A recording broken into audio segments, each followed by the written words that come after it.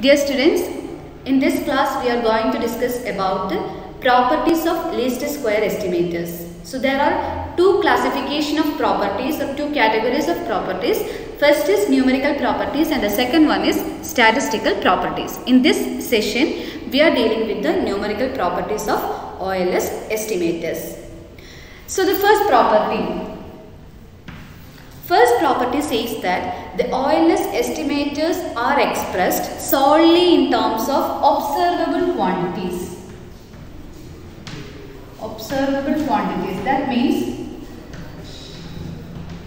This means that the OLS estimators are estimated by taking the sample values, or we are considering the sample in order to estimate the parameters. So that is the first property. The estimators that we are considering is depending upon this observable quantities, and therefore it is very easy to obtain the values of the parameters. Second property says that these OLS estimators are point estimators.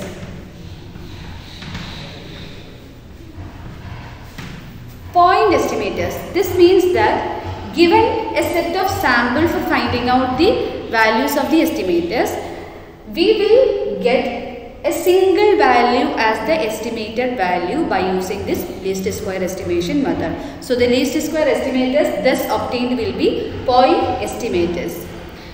Rather than this point estimator, there is another set of estimators, that is interval estimators, where there will be a range of specific value within which our estimator will lie. So we are not considering interval estimation in this case or now. We will come across this interval estimation in the coming classes.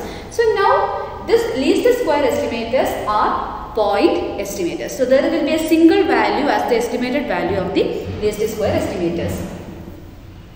Okay. Then third property says that, so given the sample, given the point estimator property, it will be very easy to identify the regression line or the sample regression function of our data. So the regression line or the sample regression function will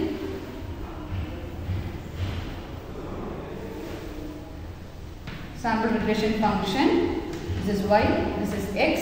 So it is very easy to obtain this regression line by estimating the parameters or using the observable quantities or the sample data that is provided.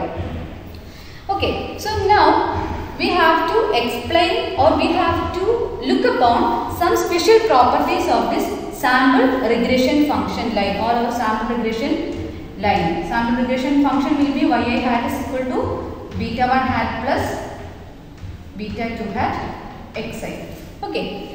So now our next task is to identify some particular properties of this regression line. Okay. So in numerical properties, the third property we have to go in detail. That is, we have to identify the properties of regression line. Okay.